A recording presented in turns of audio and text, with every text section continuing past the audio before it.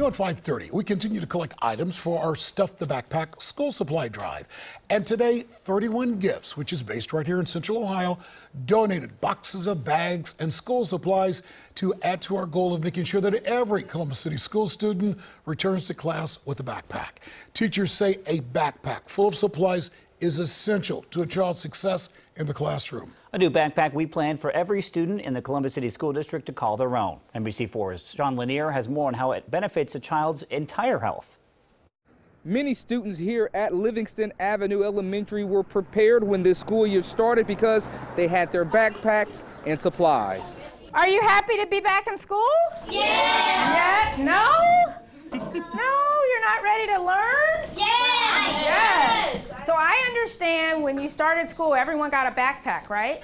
Yes. And was it filled with all the goodies and stuff that you need? Yes. We felt like the backpacks were essential to make sure these students were ready for a successful school year. These third graders at Livingston Avenue Elementary received some of the backpacks collected by NBC4's Stuff the Backpack school supply drive. So far, we've collected more than 45,000 backpacks, but we aren't stopping there. Columbus Health Commissioner Dr. Maishika Roberts says these supplies put every child on a path to success. We realize the value of education.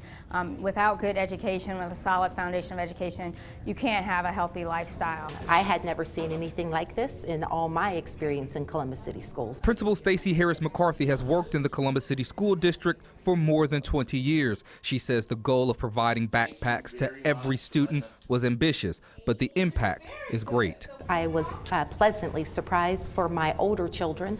A lot of times they did not use backpacks, but I found that they actually wanted them and wanted the supplies that were in them. So it let me know that maybe it was more of a need that I didn't want to say that I had. The principal says now the teachers can spend their money on other items for the classroom instead of supplies and backpacks. Local for you in Columbus, Sean Lanier, NBC4.